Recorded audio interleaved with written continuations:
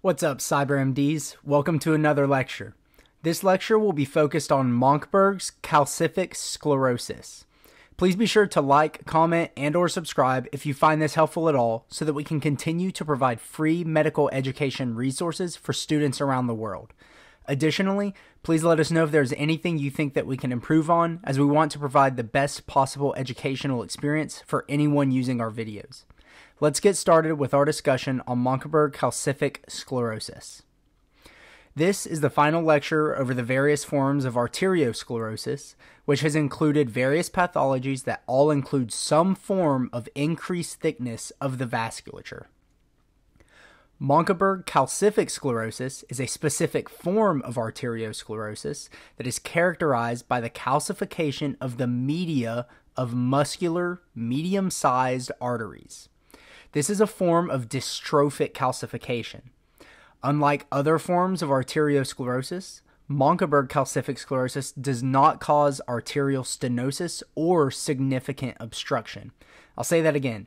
Monckeberg calcific sclerosis does not cause arterial stenosis or significant obstruction.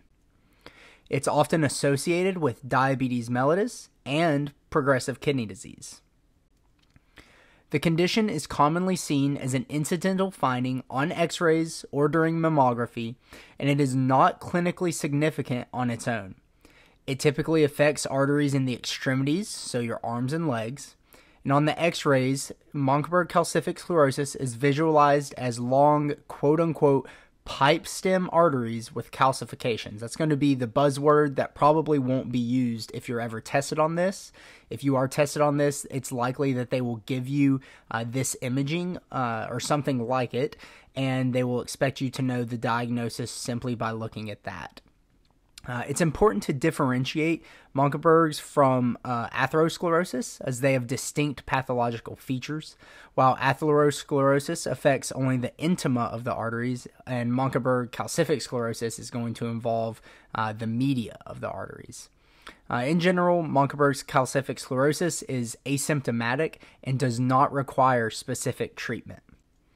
In summary, Monckeberg calcific sclerosis is a form of arteriosclerosis characterized by calcification of the media and internal elastic lamina of medium-sized muscular arteries. It does not cause arterial stenosis and is usually an incidental finding on imaging.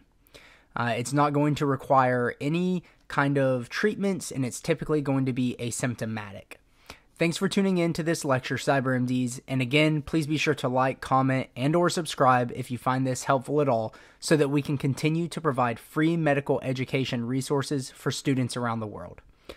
Additionally, please let us know if there is anything you think that we can improve on, as we want to provide the best possible educational experience for anyone using our videos. See you all again in the next lecture.